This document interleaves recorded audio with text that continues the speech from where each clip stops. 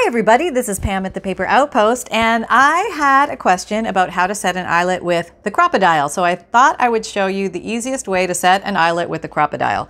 And I spent lots of time trying to figure this out, and there's lots of other videos out there on how to do this, but what I basically did was I sat down with a bunch of eyelets that I bought, all mixed different sizes and everything, and I found the most foolproof way to get things to work right was as follows. If you just want a simple, basic way to operate the Cropadile. I am not sponsored by Cropadile, We Are Memory Keepers, anything like that. This just happens to be a tool that I found helpful in journal making, and I just wanted to show you guys how to use it because I know you have some questions about it. Okay, so we do hole punch first, and then we set the eyelet. Okay, so a little demonstration on what this little gizmo is all about, and it's less complicated than it looks. So let's just back up a little bit. You have the blue button, which has 3 positions. You have the squasher arm, and then you have all the action down here. This is where everything, all the magic happens, okay? And so basically, just to do the eyelet, we are going to punch a hole, and the hole, we have 2 choices. Let me zoom in here, you can see better. Here, can we see better? Yeah, okay. Focusing? Yeah, okay. All right, the first, all the way to the left, is the eyelet squasher. And you can actually see a picture of an eyelet in there, standing up. Okay, so that is going to operate the eyelet squasher. Okay, that's the eyelet squasher. All right, the other 2 holes, or the other 2 positions, position 2, and, whoop, yep, whoop, sorry. Come on, focus.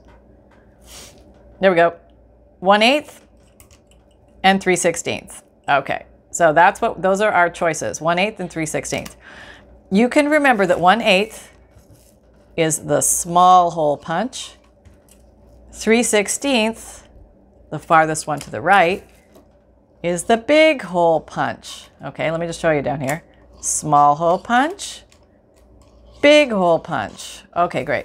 You can also remember an easy way is 1/8. 1 is smaller than 3/16. So 1/8 is your smaller one, 3/16 is your bigger one. I found in journal making, this is just a personal choice, that the 3/16 eyelet is really most versatile. I can do the most with it. So I decided to learn the 3/16 one. That was all I was going to bite off and chew.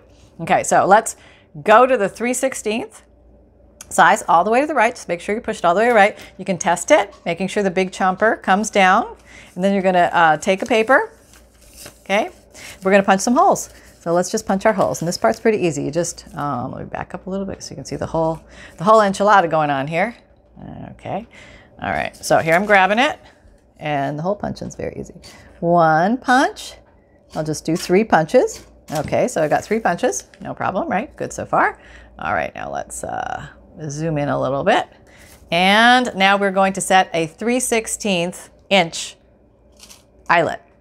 Now what I would recommend is that with your eyelets, you look for the eyelets that have the split top. See how it has it's actually a split bottom. See the split bottom on that eyelet?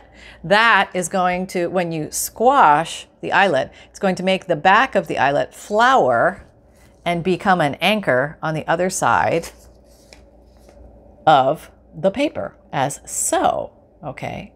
Now, so this is what you want. That's a good setting. Here's another one. Pretty good setting, okay? These are by different manufacturers. I went on, you can buy We Are Memory Keeper eyelets to match this machine, and they should work very well, although they are a little bit more expensive. You can go on eBay and find knockoffs of these, and or just other people that make eyelets that have the split top, and get a 3/16, okay? Don't mess around with millimeters. Don't mess around with anything else if you want the easiest way to do it.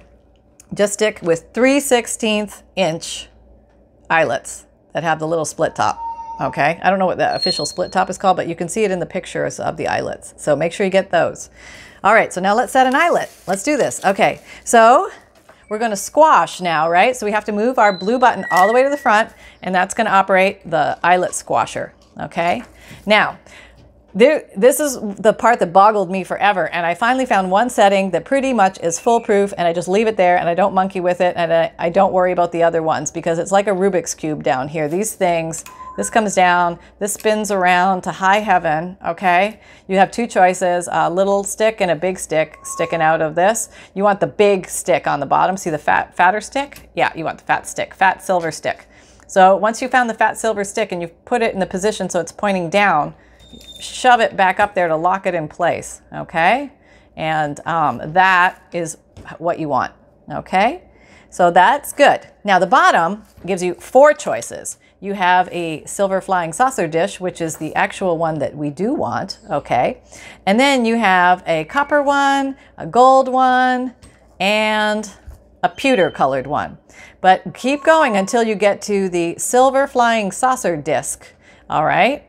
And then put it down and lock it in place. Okay, so now you are good to go and you are ready to squash your eyelet, and we're coming in here, okay?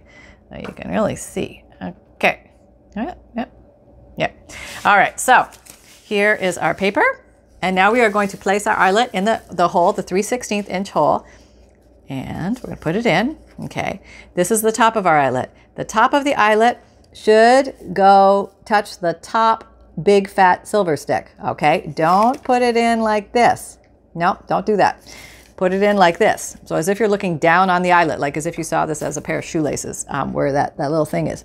All right, so you put in there and you get that little stick to go through the eyelet hole, okay? And then just hold it for a second. I like to use 2 hands for this because I think it pushes it more evenly. Let me back out so you can see all that. All right, here we go. Okay, so I'm squashing. It doesn't take that much pressure. Okay, and I'm squashing, all right? And then I'm done. And I'm releasing, and now what do we got? What do we got? We have this, that's looking good. Yeah, and let's flip it over. And we have a nice flare. We have the flower flare, and that's what we want. There is a little bit of raisedness there, but there is metal that has to go somewhere. So there is going to be some thickness to the eyelet, okay? And if you give it a good squeeze, it's going to go ahead and flatten itself, and you'll have an eyelet placed. Now, just for a quick, so you know, here's a success. Here's a success. These two are exactly the same, but let me show you how my results differed. I'm going to turn it on its edge and you'll see. Okay. Do you see how this one got flattened a lot more than this one? Okay. This one, I used one hand to squeeze, and I don't think I put as much pressure. So it didn't finish the flaring of the flower, okay? This one, I used more pressure and the flower flared and it went all the way down. So what is this one? This one could be also used for something that is thicker because you'll have a longer shaft there, and then that will give you more. Let's say you're going through a book cover or multiple pages or something like that that's thicker, or canvas or something like that, material where you need a little bit more thickness than just wafer thin. That might come in handy there. But for 99% of journal needs and things like that, where you're just punching through paper, that the full squash will serve you best. And what I always recommend is do a few test ones first. You're always going to have to like put a few of these on the chopping block and just know that they're experiments. And what you want to avoid are this is what I found, the ones that do not have the splits. See that? No splits. From my understanding, these are grommets, and they're going to, sometimes they will split when you squash them really hard, and sometimes they won't. But if they split, they're going to give you a big crack on one side, and it's not going to, I'll show you. I'm going to just show you. All right, so I'm going to punch a hole.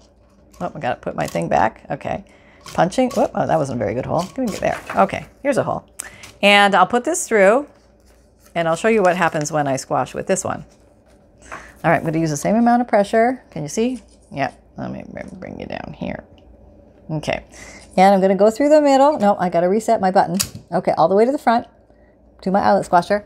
Use 2 hands. Okay, did you hear the snap? That means the metal broke. Okay, let me show you what the metal breaking looks like. Looks okay on this side, right? Not bad. There's kind of a little kind of cockeyedness to the round shape. Let me show you the back. There you go. That's what happens because they don't have the pre-splits. Okay, so the metal has to give somewhere. Okay. Yep. Still flat, still works, still function, but you do have a bit of a sharper edge. Now these truly may be grommets and may be used for thicker things, and maybe you just want a little curl of the metal, and maybe one of these other little buttons would work better in that case, and you can have hours of fun trying to figure out which those two are. And like I said, there are other videos. But if you want the simplest way to get your eyelets on and have some eyelet fun and get moving on that, is get your 3/16 eyelets with the split on top, whether you get them from We Are Memory Keepers or just a knockoff on another, you know, Etsy or eBay or wherever these are sold. And just get in there with the big stick silver piece on top and the flying saucer disc silver piece on the bottom, and you should be all set to go. So that was just this little quickie if anybody needed that rundown on eyelet function of the Cropadile 2 Big Bite, and I hope that helps. And feel free to let me know if you have any questions on it, and I want you to feel comfortable with the tool, and I suggest you getting a bunch of eyelets so that you can play with them, but make sure that they're at least the 3/16. Okay? Take care, everybody, and you guys have some fun out there, and happy eyelet punching and squashing. Take care. Bye-bye.